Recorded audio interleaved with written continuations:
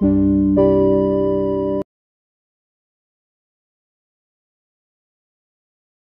do our peanut salad is I have taken 1 cup of peanut, raw peanut, just going to add it in the bowl. I'm going to soak it in hot water for 1 hour. I'm going to add hot water into our raw peanut and soak it for almost 1 hour.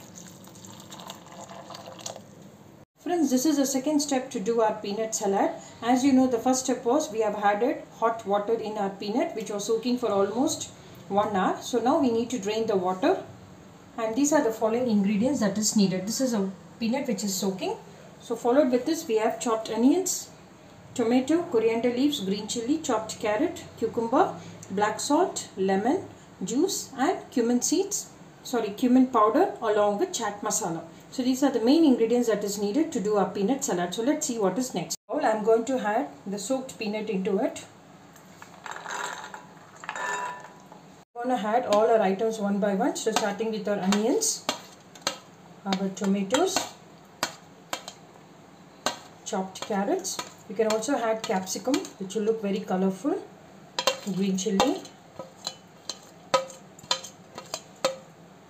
Followed with this I'm going to add 1 cup of cucumber. You can also add pomegranate, it will be very nice. So mix everything well. This can be served during our breakfast and lunch also, which is full of protein. Very good for health. Try this giving for kids, school going children and elderly people. Once you have mixed everything, let us add the left remaining items. To mix it well. So at this stage I am going to add our black salt. Try to add the black salt as required. This will enhance the smell.